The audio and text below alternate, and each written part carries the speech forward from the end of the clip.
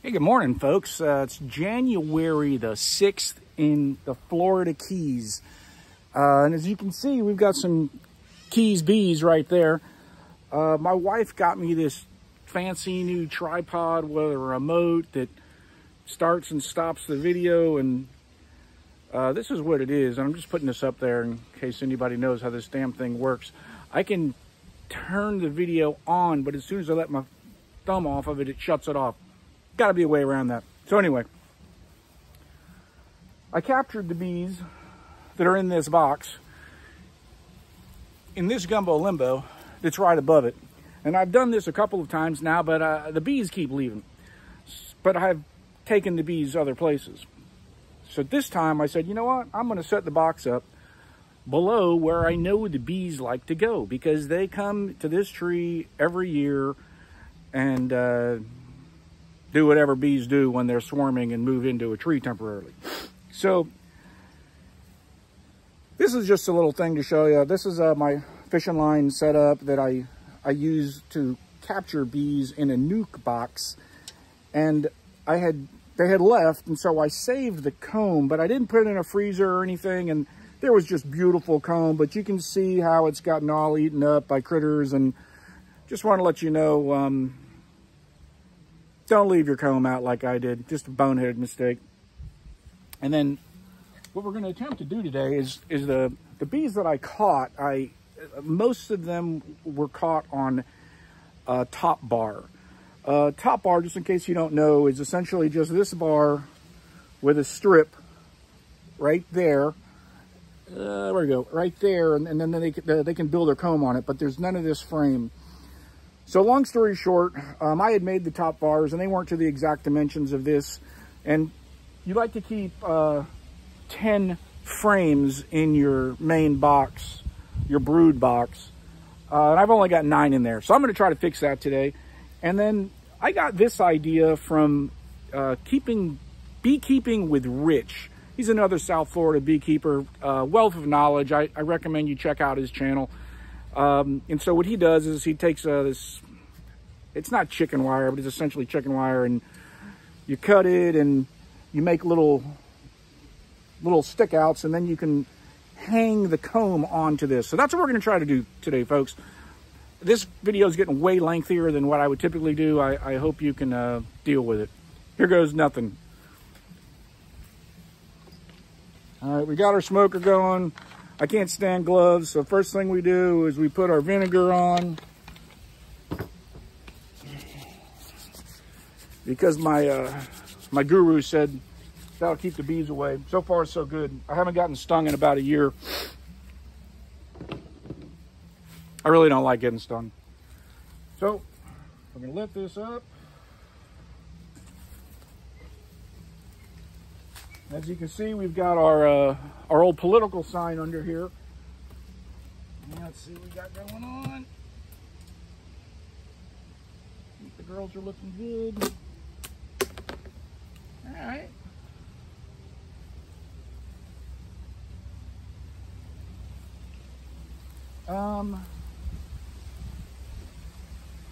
We got 1, 2, 3, 4, 5, 6, 7, 8, 9. You know, I take it back. Somehow I did make 10 fit in there. Let me see if you can see this. So we're going to pull the frame out just for shits and giggles, but you can see this is a top frame that I made. Here and here we've got traditional frames. Like this one has foundation, and we got nothing there. But you can see, here's another plastic foundation frame. And I don't like those damn spam bugs. Look at that, man. Whenever I get live on video, I forget what they're called, but you know what they are. And I'm going to apply a little trick that my guru taught me. Well, first, so you kill them with this thing. What we're going to do here And by the way, this is the first time I've used this crazy camera thing, so I don't know how this is going to work. But what I'm going to do is I'm going to slam this onto this piece of plywood and knock those bugs out. And then I'm going to grab this and kill them as fast as I can. It worked. 1, 2, 3, 4, 5. I know you couldn't see me. 6, 7, 8, 9, 10, 11. Jesus.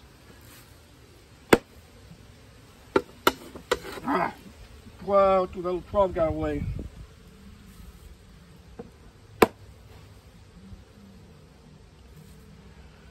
Okay, no more came out. But so I just killed 12 of those damn things. That's not I hate seeing those in the hive. And so this is an example of where the girls can use a little bit of help.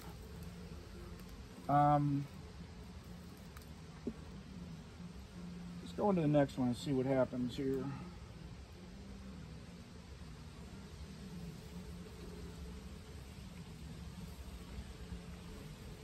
Okay, there's another one. Damn.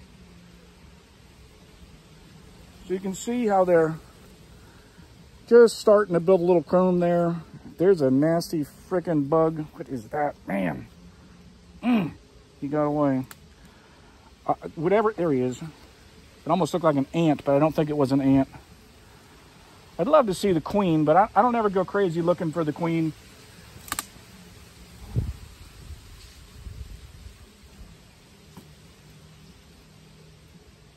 Okay, now here's going to be an example of the top bar.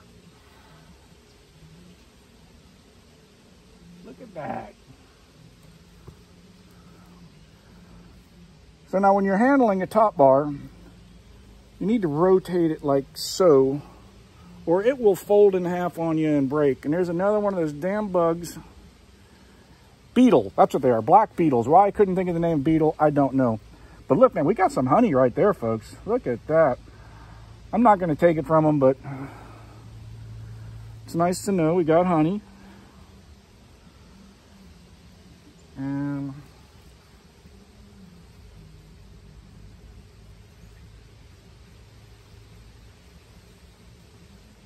so I actually watched Joe Rogan YouTube the other day, and there was a gal on there talking about bees. And if you haven't watched it, I'd say, you know, if you got 3 hours to kill in your car one day, you should watch it, man. She was very informative. I learned a lot.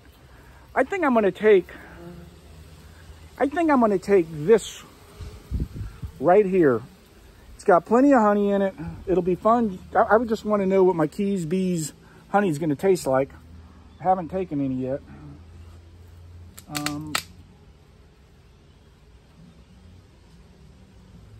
Get my brush.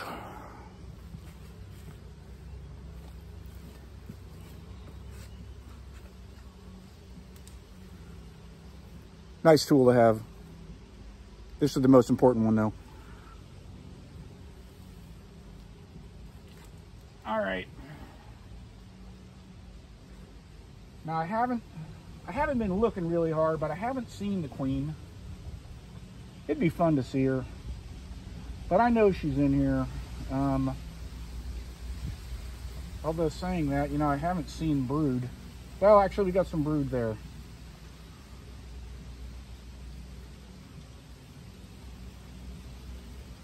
Let's see.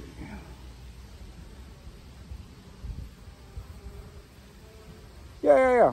I see some, see a little bee in there. Okay, this is a good sign. I mean, the hive certainly isn't huge, but it is healthy.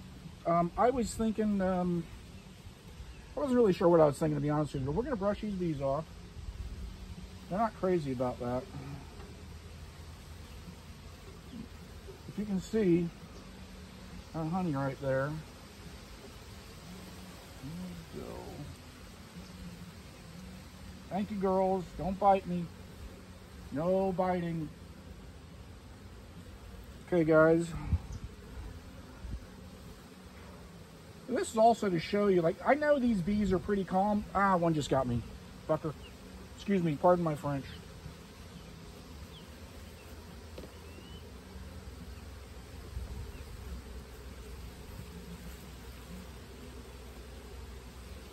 Yeah. That's the stinger. I don't know if you can see that or not, but... And there's another one. Oh, man, there's an adrenaline flow, I'll tell you that. So anyway, I'm going to pack this thing back up. I just wanted to make sure they were doing good. They're doing good. It's my first bee sting of 2023. It wasn't too bad. And I guess that's what I get for stealing honey.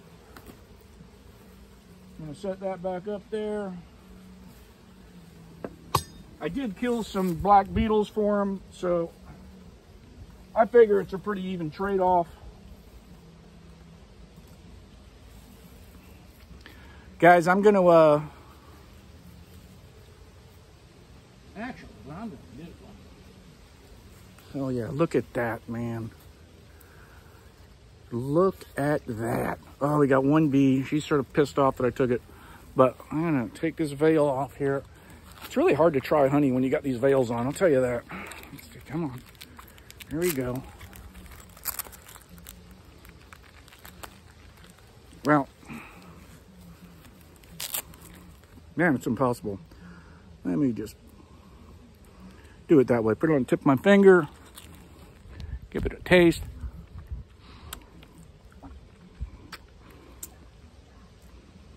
Wow. Listen, guys. I don't like taking the honey from the bees because I know they work hard for it. And in other parts of the country, I'm really sure it'd be frowned on to do it right now. But we're in the Keys. It's like 72 degrees today. Like there's a cold front that just hit, to give you an idea. These guys can survive, no problem. But I'm hoping in a couple of months, they will be, in springtime, we'll say, that box will be full. And I can actually add a super. Right now, not even close to doing that. But I got some honey out of the deal. Guys, thank you very much for watching. Whether you liked it or not, man, give me a like and subscribe. I like when I get likes and subscriptions. And maybe my next video will be about mangoes, because I know a lot of you like mangoes more than I do. And you know, I just realized this is stupid on my part. I got my smoker going, and I never smoked the bees. No wonder I got stung. Over and out.